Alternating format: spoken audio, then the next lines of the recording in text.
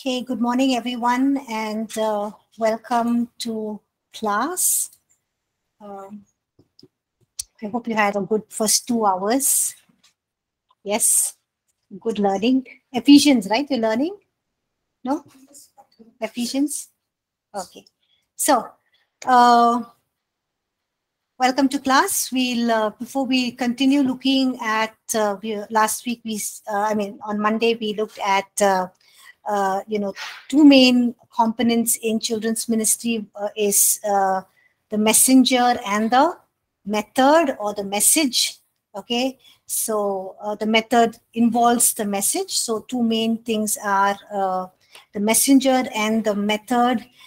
Through the empowering of the Spirit, Holy Spirit can impact the ministry and can impact our ministry to children. So we are looking at the messenger, and we're looking at the role of a teacher. We looked at it as a divine call, and we also saw the differences between who a preacher is and who a teacher is. So before we move forward, can one of you please lead us in prayer? Anyone? Anyone lead us in prayer, please? Mangi, can I ask you to lead us in prayer?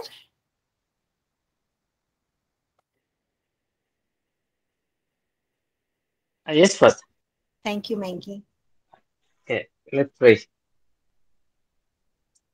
Heavenly Father, we thank you, Lord. We thank you for the calling, Lord. You have called us, Lord. You said, Jesus, that your word said, many are called, but you are chosen, Lord. And you have chosen us, Lord, to be your hand, Lord, and your mouth, Lord.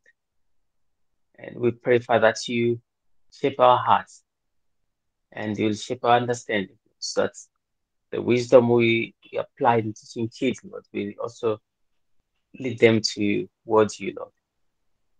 And I pray, Father, that you empower Pastor Selena, teaches us, Lord, and that you guide her, Lord, and give you the words to use, so that whatever she teaches, that Lord, is implanted in our hearts. In your mighty name, Lord Jesus, we pray. Amen. Amen. Amen. Thank you, Mangi. So we looked at the calling of a teacher is a divine call. Ephesians 4:11 and 12, where we looked at the offices to which different ministry offices to which Jesus calls us, and one of them is the role of a teacher. And we also saw that Jesus was the greatest teacher. He was more even though he was both a preacher and a teacher, but he was called a teacher more often than a preacher. And we looked at the difference between a preacher and a teacher. A preacher, basically, from 2 Timothy chapter 4 verse 2, we see that a teacher exhorts. Exhorts means what? He or she encourages or urges people to do what is being preached. So exhort. Reprove means take to task. Okay, basically take us to task on various issues. Rebuke, which is basically meaning admonish, correct, and press the point home, so that it's acted upon. Okay, and we see what preaching is from 2 Timothy chapter 4 verse 2. But we see that a teacher's primary task is to instruct, which means is to teach, to train, to coach, to tutor, to come alongside, to coach and tutor. And a teacher teaches facts, simplifies the truth, so that the children are able to understand, or the audience is able to understand, illustrates it in different ways, applies the truth, and looks for a response to it. Okay, some of these components are there in preaching, but it's more in a detail, in a more one-on-one way when somebody is teaching. So teacher also gives opportunity for questions, discussion, to make sure that the truth is being understood, and helps us how to apply the truth. And also the teacher looks for response. So a teacher is more than a lecturer. A lecturer just gives lectures and goes away. So you know the difference in school and college, right? I'm sure you've noticed that difference in when you studied in school and when you studied in college. A teacher is more than just a lecturer, just lecturing, but also involves all of the other components. Okay, we'll move on. So, like we said, that we need a messenger, and methods are needed to proclaim the message to the empowering of the Holy Spirit, which is very, very essential. So, as a messenger, you know, it's important that what is the qualifications for a messenger, and a messenger needs to grow and mature in their walk with the Lord. Okay, a messenger needs to grow and mature in their walk with God. So as a teacher, you must grow and you must mature in the things of God, in the walk with faith, and the in the gifts of the Spirit, in the way that you understand God's word.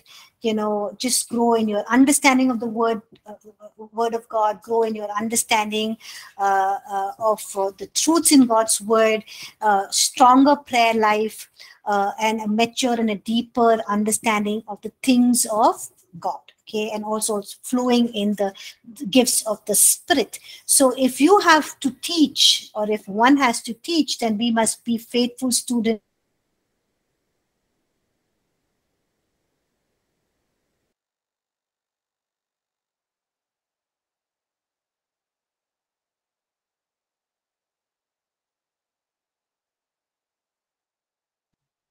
Pastor, we can't hear you, Pastor.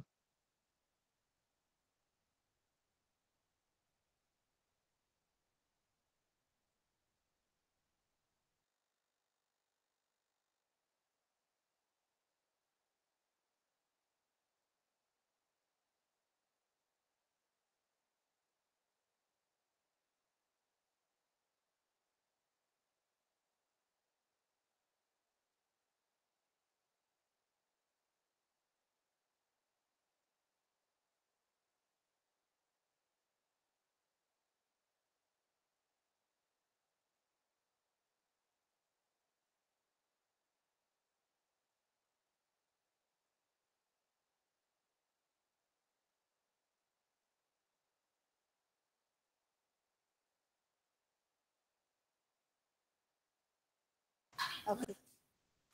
Sorry, we lost connection. I think the internet connection at Bible College is a little weak today. I also had trouble in my previous class when I was taking for the first years. Okay. So, even as we teach, or, as teachers, we need to be faithful students of the word. And we don't have to worry, because we have someone who's the greatest infallible teacher, that is the Holy Spirit. Yes, the infallible means perfect, dependent, and flawless teacher, who is the Holy Spirit. But even as we have the Word of God in our hands, we have different ways, commentaries, lectures, so many things on Google that we can look up these verses, learn the truths from God's word. But 2 Timothy chapter 2 verse 15 says,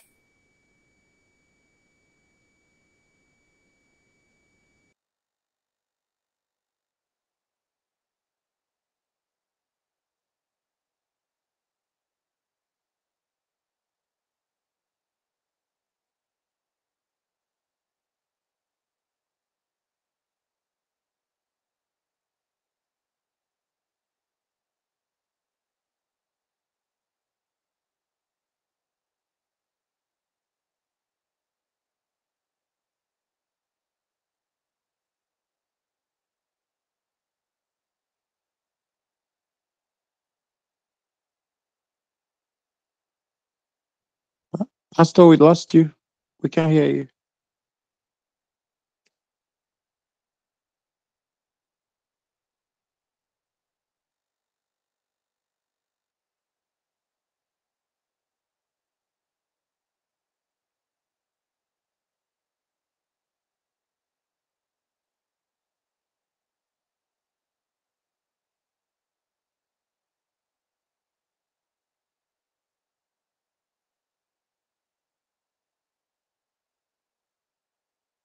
Sorry, lost connection again. I just asked somebody to read 2 Timothy chapter 2, verse 15. Can somebody please read 2 Timothy 2, verse 15, please? Can I read, Pastor? Yes, thank you. Do your best to present yourself to God as one approved, a worker who has no need to be ashamed, rightly handling the word of truth.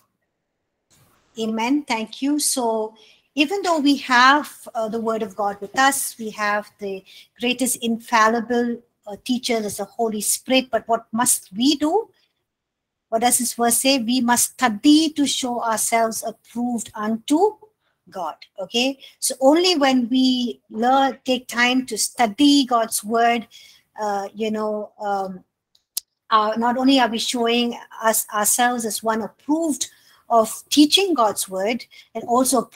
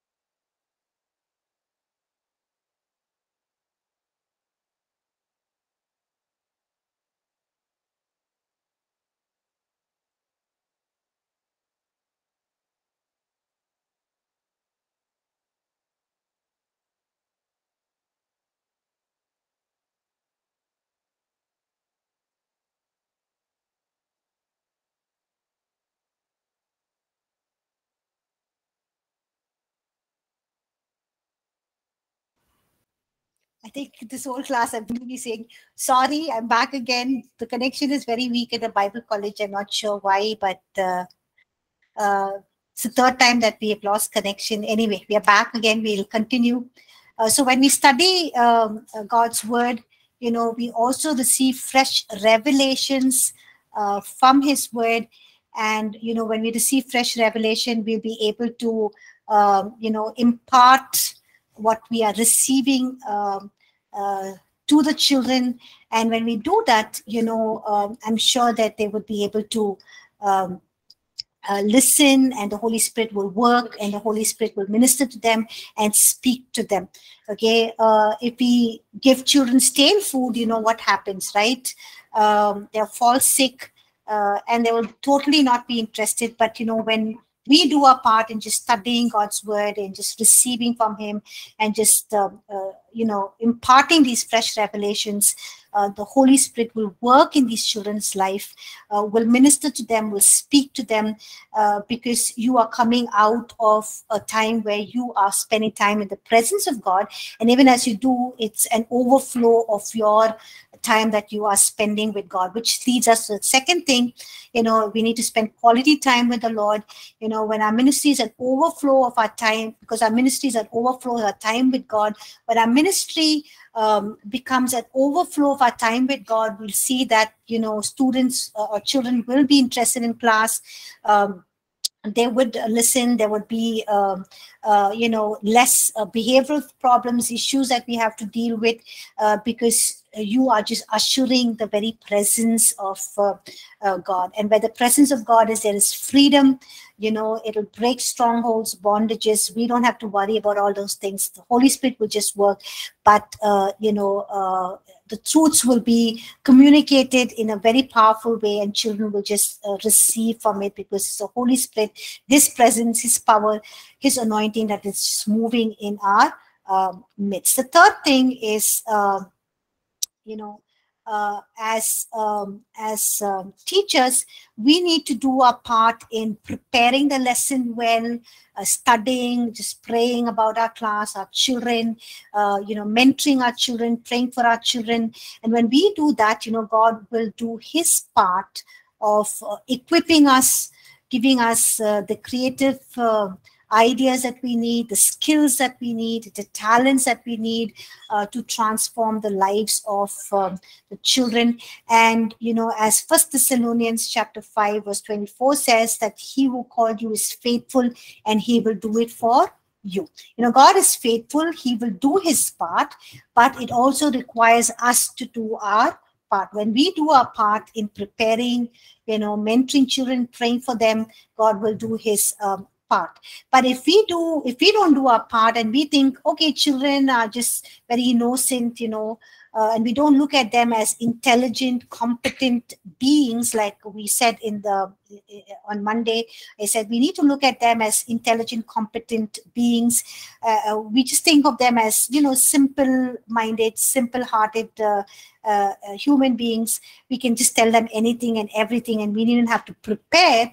Then we see that things go haywire. There'll be a lot of confusion and chaos. That's basically we have not done our part. And then, when we look at the end of the year to see, if our lives of our children are transformed, how much they've grown in the things of God, in the Word of God, in reading, in prayer, we will see very little growth. That's because we have not done our part. But when we do our part, God is faithful to complete what he has began in us. And he is actually a God who desires to see these children grow in the things of God. He desires them to know him, to love him, to move from one level of glory to another level of glory. And he will be faithful in raising a godly generation for his kingdom and for his glory. And remember that verse that says, he who began a good work in you will be faithful to complete it. Okay. The next thing is, as teachers, we need to have definite objectives. Yes, the ministry that we are involved in, the children's church, Sunday school, they can have a vision, but there are specific objectives for every children's ministry. Just like a builder, before he builds a building, has a plan in place. He gathers his, puts together the plan for the building, looks at the finances, what he has, gathers his materials to start building a building. The same way, a teacher, must have a definite objectives. And each child must be considered as one in whom certain things are to be accomplished. So the teacher's priority is to teach the Word of God in such a way that every boy and girl, would, these objectives would be fulfilled. So what is the first objective? Oh, sorry, I'm not, because of our the internet connection, the presentation is not there on this. Okay, let me just share that with you. Okay.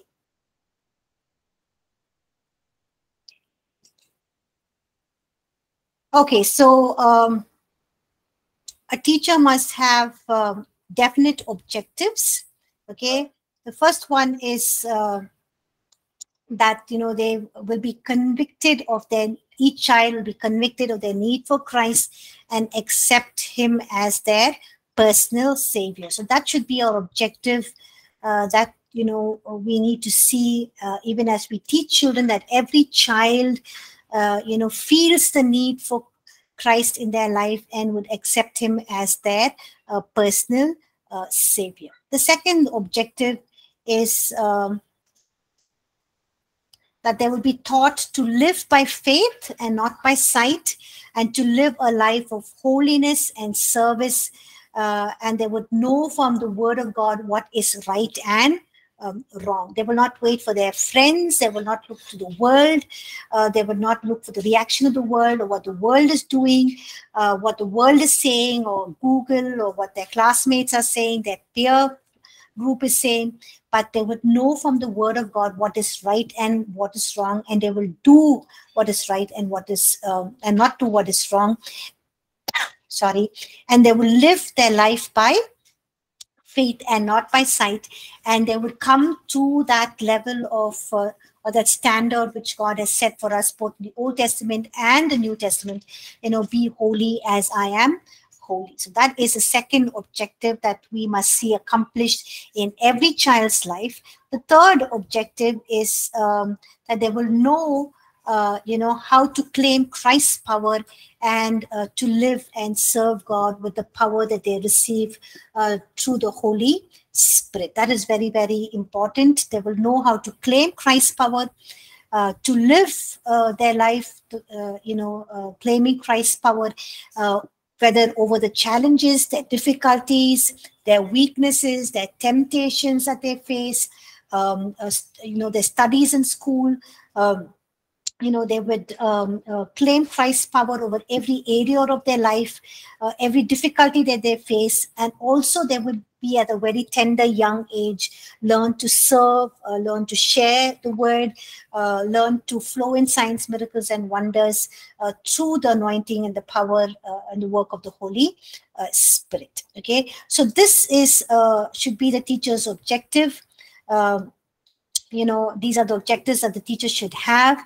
The main objective is to give every child an opportunity to receive Christ. Okay, that is very, very important. Give every child an opportunity to receive Christ. Important to lead them to an assurance of salvation. Not just, frighten them and saying, hey, if you don't accept Jesus Christ, then you're going to go to hell. Hell is a terrible place. You're going to die there. You're going to burn there. You'll not have your mummies and your daddies. You'll not have your friend. I mean, of course, their friends there. You'll not see auntie there, or, not see me there. It's, not through fear, just for them to accept Jesus as their savior, but also teach them the other aspect of salvation, which is, receiving Jesus as their Lord over their lives. What does it mean? Okay, so how to build them up in the things of God, not just giving them a salvation call and just saying, oh, everybody in my class accepted Jesus as a Lord and Savior, but we need to take things further and how to get them to live a life of having Jesus Christ as a Lord over every area of their life, and building them up in the things of the word, building them up in the things of God. So every teacher should basically see, every teacher should see each child in their class as a soul who is saved or unsaved. Okay, so if they're saved, it's good, build them up in the things of the faith, in the word, in prayer. If they're unsaved, then you have the responsibility of sharing the word, the truth of salvation with them, and leading them to make a personal prayer or accepting Jesus as a Lord and Savior. So the teacher must make every effort to win every child to Christ. Satan will try to put this off, and we can sometimes lose a child for eternity, but it's important that we keep this as our main objective, because the Lord Jesus himself assigned this to every believer, the task of winning souls. We read this in Mark chapter 16 verse 15, where Jesus said to them, go into all the world and preach the gospel to every creature. So it's a responsibility to win souls for the kingdom of God. Yes, Christopher, you have your hand up. Yes, thank you, Pastor. I just trying to understand the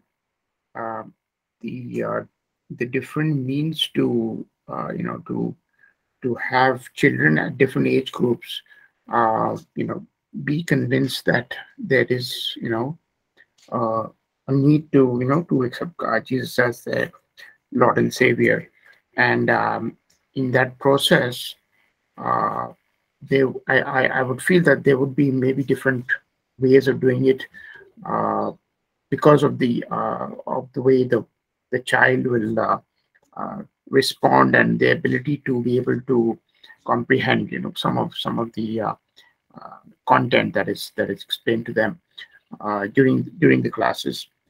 during the teaching.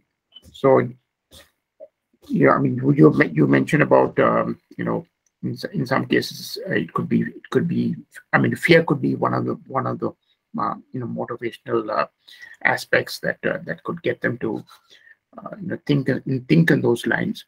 What are some of the others, and how does that actually how can it be made as effective as possible to ensure that that all the children do go through that, do actually accept Jesus as their Lord and Savior. Yeah. Yes, very good point. Thank you, Christopher, for calling that out. If we look at the different developmental needs of children in different age groups, the younger age groups, they are looking for more of love and acceptance, right? We said that. So, and they also know that when they do something wrong, they get a punishment, right? So we said in that age group, what are the most spiritual needs is talk about how God loves them. We talk about creation, how God created everything, Adam and Eve. We also talk about sin, so they know what is sin, how everything that God created right became everything was perfect, became imperfect. So they have that understanding, how God created everything good. There was no sickness, there was no death, there was no pain, but how everything came into this world. And because of that, that's why, we go through pain and sickness, and we are sad at times, and how we do things that are wrong, and we get punished. And how Adam and Eve did wrong, and how they were punished, and what was the punishment, all this punishment. But we are also talking about teaching them about God's love. And so we can connect both of that, and we're saying, God loved us so much that, instead of us getting the punishment, he took our punishment. So just imagine if the teacher punishes you, and, your mommy comes and says, no, don't punish my daughter or my son. I will stand out, or I will not take the toffee, or, you give him the sweet, or you give him that, whatever the teacher wants to give. But, I will take my child's punishment. Or your friend says, we'll take your punishment. The same way, Jesus. So in those terms, you understand the developmental needs of the children in that specific age group, and then you speak to them based on that, what they understand. Of course, grade 5, 6, 7, 8, 9, and 10 would understand more of the concept of sin, what sin does, the consequences of sin. So you go into a deeper level there, and you talk to them, and then bring about the salvation message. So salvation message can be brought in different ways, packaged differently, even in nicer ways for children, different age groups, so that they can understand and they can respond likewise. So for younger age group, you can say, when Jesus died, Jesus loved you so much, and he died for you on the cross because he wanted to show you how much he loves you. He wants you to be with him in heaven, and not be in this bad place called hell, where there's fire. He loves you so much. So are you willing to, show your love to Jesus? So how can you show your love to Jesus? You can ask him to be your friend. You can start doing things that are right, like obeying your mummies and daddies, not talking bad words, sharing with your friends. I'm talking this relating to younger age group. But when you're talking to older age groups, you can talk it out in a more a deeper way to them, but you need to package it in a way that helps them. But if you're going to bring in the whole aspect of fear, then that salvation, what they have prayed, is because of fear that they have accepted Jesus, and there is not going to be any change or transformation in their lifestyle. Because they've just accepted Jesus because, okay, now I accepted Jesus, I'm going to heaven, I have no place in hell, and all of those things. But you see, there will be no transformation in the way they are living their lives. But it's important to give them a clarity in both those areas and aspects. So you need to look at the developmental needs of children in that age group, understand what is their needs, and then based on that, relate to them, even in the area when you're talking about salvation, or giving them the altar call or whatever. Does that help, Christopher? Yes, thank you, Pastor. Yeah. Thank you. That was a good insight and thought that you shared. So we'll continue. Mark chapter 16, verse 15, where Jesus says, go into all the world and preach the gospel. So he's assigned us a task that we need to preach the gospel to every creature. Okay, that's inclusive of children as well. Even 2 Peter chapter 3, verse 9, it's God's will that none should perish, but all should come to repentance. Okay, so that should be the burden of the teacher, not just saying, okay, I went to class, I engaged the children, they enjoyed the story, I asked them questions, they remembered all the characters, they remembered the entire story. Well, that is a half-done job. But if you are able to communicate the truth and through that bring in some aspect of salvation, it is going to benefit for eternity for the rest of their lives. I'd like to give an example of Edward Kimball. Edward Kimball was a Sunday school teacher, and his desire was that all of his children in his class, know the Lord Jesus as their personal savior. So one day he went down to a shoe store in Boston where they were living to lead one of his Sunday school students to accept Christ as their Lord and Savior. Now, little did that man, Edward Kimball, know that this child that he is going to share the good news of salvation and ask him to accept Jesus as Lord and Savior and lead him in the sinner's prayer, is one day going to become one of the greatest evangelists, and that is D.L. Moody. Okay, so D.L. Moody as a child was working in a shoe store, and it was his teacher who went down to the shoe store and shared the gospel and led him to Jesus Christ. But before Edward Kimball entered the bookstore, he gathered a lot of strength. He was not very confident. He did not know whether it's the right time, the right place to go and ask Moody to accept Christ. So he kept walking down the street a couple of times, not very sure.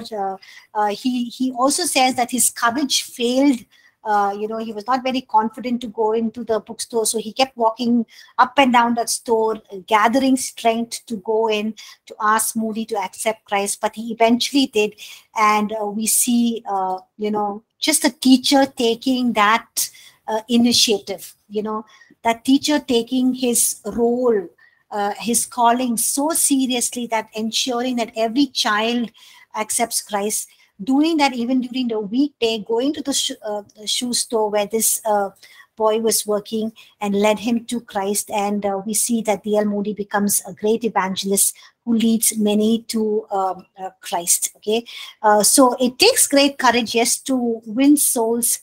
But if that is our desire, the word of God says God grants us the desires of our heart, right? When it's our desire that we see every child accept the Lord Jesus as their personal Savior and walk in holiness and become great men and women for Him, building His kingdom, God will give that to us. So a teacher's objective is to give every child an opportunity to receive Christ and lead them to the assurance of salvation and to build them up in the things of God. Okay, so that is the command. That is a qualification that we saw in a messenger. And also the messenger has a command. What is a command? Look at Psalm chapter 78, verses 5 to 7, please. Can somebody read that? Psalm 78, verses 5 to 7.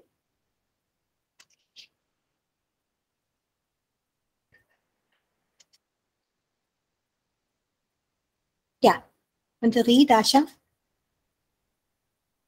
So that they should set their hope in God and not forget the works of God, but keep His commandments, and that they should not be like their fathers, a stubborn and rebellious generation, a generation whose heart was not steadfast, whose spirit was not faithful to God.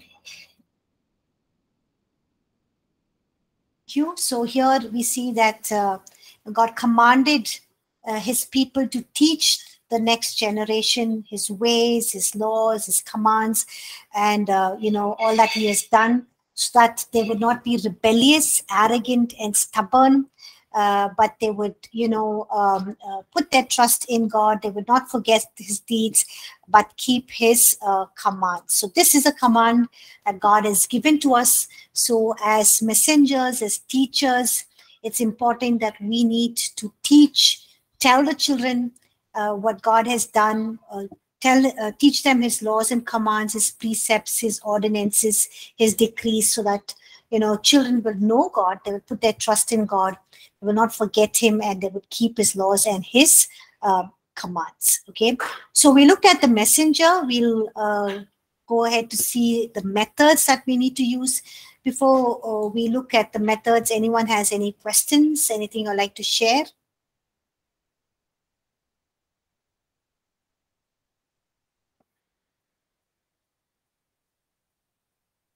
Any questions?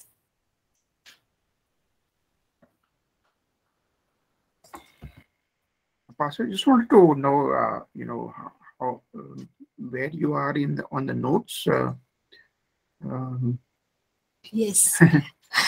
Yeah, I was wondering, Christopher, why you didn't ask, because yeah, I will post the notes. Sorry, I've just been reworking on the notes actually, and also been tied up with a lot of other things. But I'll post the notes on the learning style. So everything what I'm teaching, all that is in the PowerPoints will be there in the notes. So I will post the notes on the learning styles, the 8 intelligences, about what I just taught about the role of a teacher, the calling, the command, everything. I'll have these notes ready, and I will post it by the end of this week or by Monday. Okay, is that okay? Sorry about that. Yes, thank you. Thank you, Christopher. Okay, anyone has any questions, anything you'd like to share?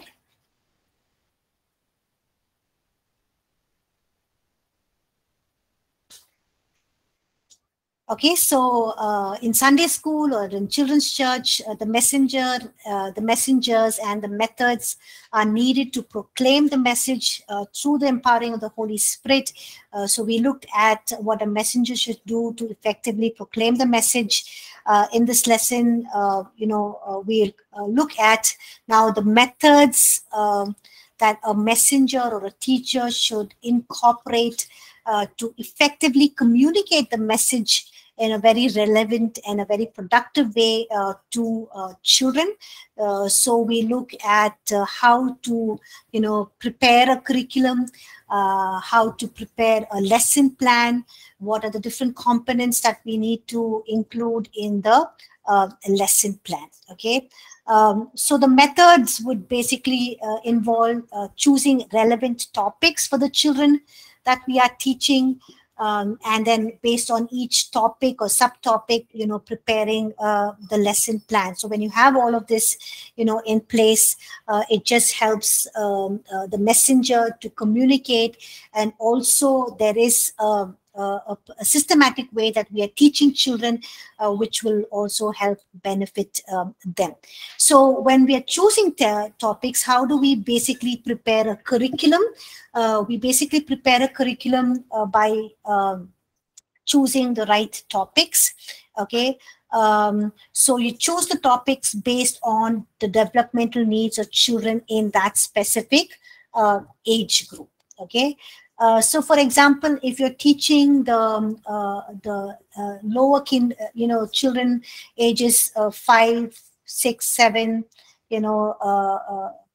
upper KG, grade 1, grade 2, or you're teaching in the low KG and upper KG and grade 1, then you can basically talk about creation, how God made everything perfect, how God, created the world in 6 days, what he did on the 7th day, how he created Adam and Eve, how we are created unique and special. So we can talk about creation, we can talk about also we can talk about how he created Adam and Eve. But if you're talking to age groups, for example, grade 4, 5, and 6, you can talk about creation, but also talk about how Jesus is a creator. You can use narratives like Jesus stills the storm, how God made the sun stand still. Then you can talk about how, we are valuable to God and to others. So you can talk about use narratives like, how Jesus raised Jairus' daughter back to life, the Israelites crossing the Red Sea. I'm just giving you one or two examples, then you can talk about another topic in the curriculum can be God's love for them and how God loves everyone, their family, their friends, their neighbors, because we saw these are the requirements of children in this specific age group. So you can talk about the prodigal son, Zacchaeus, Jonah, how God loves sinful people, how he sent Jonah, how he loves Jonah as well, saved him from, the fish's belly. And how Jonah went to Nineveh. So basically talking about God's love and how he loves everyone. And then another subtopic can be how God knows you. So you can have narratives on how God knows our needs. He provides for us. So, Jesus feeding the 5,000, Bartimaeus, God providing manna and water in the desert to the Israelites. Then another point is God hears our prayer. How God protected baby Moses. He heard the prayer of his parents and Miriam and Aaron as well. How God hears our prayer. Jehoshaphat, Jonah praying in the belly of the fish. How God hears our prayer and answers. God is dependable, trustworthy, always good. So you can talk about Abraham, Sarah, God's promise to them, how he kept the promise, Daniel in the lion's den, Joseph, Shadrach, Meshach, and Abednego. So all of these narratives can talk about how God is dependable, trustworthy, and always good. And, there's a difference between right and wrong. So you can talk about Adam and Eve, how they sinned against God, Achan's sin, how Achan, stole things when God told them not to take away things from the city of Jericho when they went to destroy the city. Elisha's greedy servant Gehazi. You can talk about Ananias and Sapphira. And then you can go on to talk about, how we sin, how Jesus came to pay for our sins. So, when we talk about sin, you can talk about how all of us have sinned.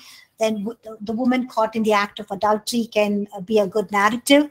God sees our sin, Achan's greed and disobedience, the cost of sin, Cain and Abel's sacrifice. There was a cost that we have to pay, a consequence. God warned Cain, but he did not heed the warning. Okay, and how he faced the consequences and how Jesus is the answer. That is to Adam and Eve's, how they disobeyed God, how sin came into the world, and how Jesus died on the cross. And also, because of what Jesus did for us, we can live for him forever. We can accept Jesus as our Savior. So this is basically, I'm talking about ages, the upper KG, grade 1 and 2, because these are some of their developmental needs that we saw for children in this age group. So I'm just helping running through one, curriculum that you can prepare for that specific age group. But based on the developmental needs of children for different age groups, you can look at the needs, what are the spiritual needs, how you can minister to their needs.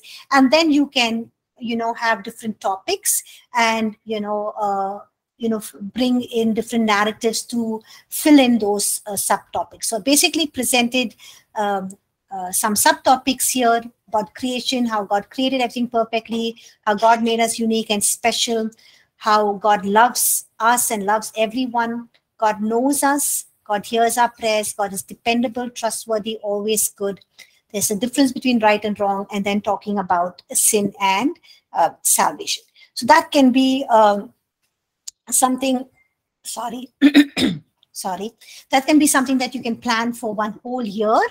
And then, when these children move to the next section, you can have, a different curriculum for them, but you can also have the same topics and subtopics, but different narratives, and teaching them in a more deeper way. So just to talk about our children's church curriculum, when I took over children's church at APC, basically I thought, we can use the same curriculum that I had written out for our school outreach ministry. I basically joined APC to take, to start the school outreach ministry. And I was like, okay, let's, use the same curriculum that we have written for our Catalyst program, that is APC School Outreach Ministry. Basically, in the Catalyst School Outreach Ministry, I started off with who Jesus is, talking about he's our creator, he's our healer, he's our provider, he saves us, and all of those things. And then going on to sin and salvation, and then going on to right attitudes and wrong attitudes. So, various things in what are the wrong attitudes, what are the right attitudes, and various narratives to fill in for that. And it's basically written for children in schools from different religious backgrounds. So it's also packaged with values in each lesson. But when I spoke this to Pastor, he had a very different picture. He was like, why not we use all of the the things that we teach, courses that we teach in Bible College, because he felt that the children in children's church had come to a level where they know most of the narratives. They need to be taken to the next level. And he said, look at it this way, when we teach them all of the content of the courses that are taught in Bible College, by the time a child leaves 10th grade and they leave children's church and they come to adult church, they will already be in a position where they needn't have to be taught God's word, but they'll be in a level where they are ready to minister as well, and also in a level where they can take on the teachings that are taught in the adult church. And I thought it was a very good plan. And so we started writing our children's church curriculum for the various topics in that courses that are taught in Bible College. So we basically have 3 levels: level 1, level 2, and level 3. Level 1 is for grade 2 to 4. Level 2 is for grades 5 to 7, and level 3 is for grades 8 to 10. So, if you're talking about biblical covenants, then we have tailor-made it for each level for their grades.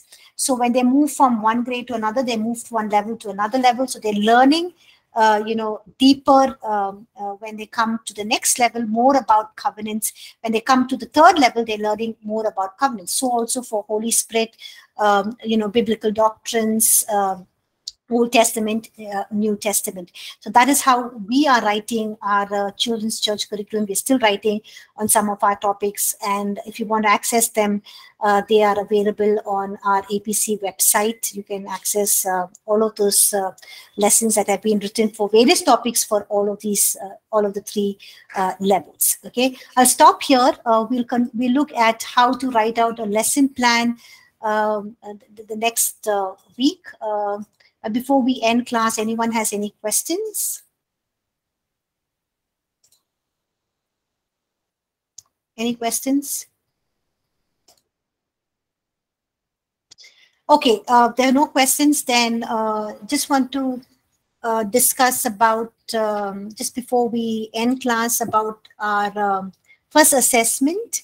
When can we have the first assessment?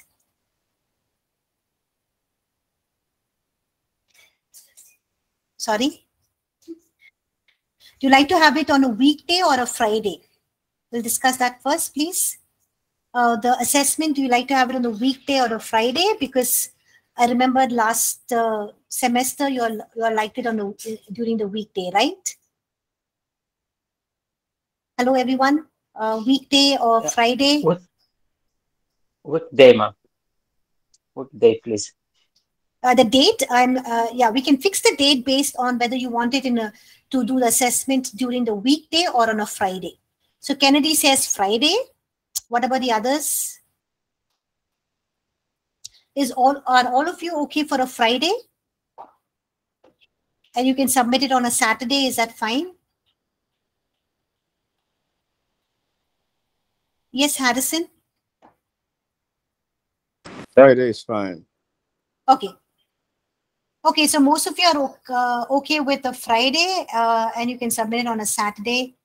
Can we have it on a Thursday, Friday? Can we have it Friday, Thursday, or Sunday? Okay, we're having it on a Friday. So which date can we have our first assessment?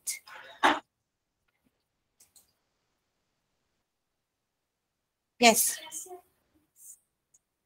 Sorry? Can we have it on the 10th? Is that okay? Feb 10th? Oh, sorry, March 10th. You mean Friday to Sunday? Oh, it's quite a long. Okay, Friday to Sunday. Okay. Yeah, thank you, Maggie. Friday it is. Okay. So can we have it on March 10th? Is that fine? First assessment. Yeah, and I'll put up the lessons which you will have the assessment on. Is that fine? Or is third fine? What is convenient for all of you?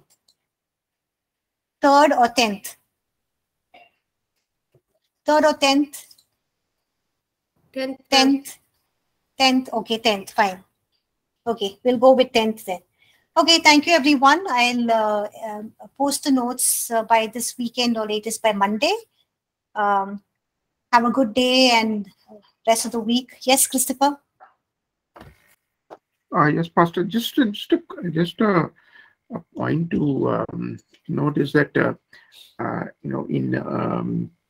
in the previous assessments, I mean, talking about the previous semester, as well as apply in this semester also. Particularly in the case of the session around the Bible study or the Bible the books. Is it possible that in the videos that are recorded, there's just a very brief description about what is there in the content of that video, so that if we need to refer to the video for answering a question, it just helps us to be able to get to that particular video, to be able to it just helps us in that way. So is there any way to do that, Pastor? At least, or maybe just some brief content about which biblical which book you mean doing? Which question? The question is in which lesson? No. I didn't mean that way. I meant that in the video itself, there is a mention of that. In this video, we are covering this portion of the book, so that when we are answering the question, it'll help us to decide which video we would need to revisit, and that will definitely help us. Yeah. Yes, because if you look at it in the e-learning, we do post that. I post that, with the video. I put a short summary, so they know, in which video what is being taught. Last year I used to put portions covered, but this year I'm not. But every video, of course, has a summary for every class, so students know. So that means I'll need to go back to all the videos for the online students and add that. I'll see how I can do that, because it'll take some time, but I'll try doing it. Yes. Oh, thank you so much. Okay. Thank you, Christopher. Maybe that's a good thing to follow in the next videos that come up. We can just put a small summary. Okay. Thank you, everyone, for joining class. God bless. Bye-bye, everyone. Thank you. Thank you, ma'am. Thank you.